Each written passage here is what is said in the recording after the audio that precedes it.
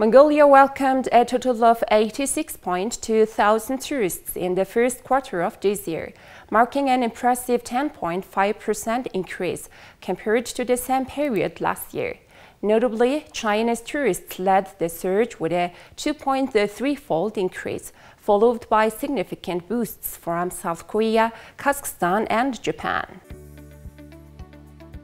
Regarding nationality, Chinese visitors accounted for about 37% of all foreign arrivals, with Russians closely behind with around 35%. About 10% were South Koreans, 2.5% were from Kazakhstan, 2% from Japan, and the remaining 13% were from other countries. The majority of inbound foreign passengers hailed from East Asia and the Pacific region, comprising more than 55% of the total, while Europe accounted for almost 40%.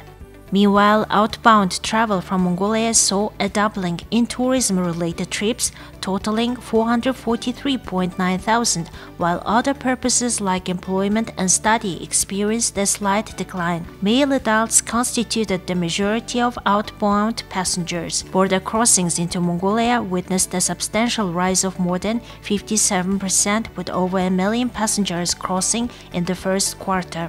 Zamyot emerged as the busiest entry point, handling 32.5% of inbound traffic, followed by Chinggishai International Airport and Khashun-Sukhat with 11.3% and 10.5% respectively. The majority of inbound passengers were Mongolian citizens, comprising over 83% of total arrivals.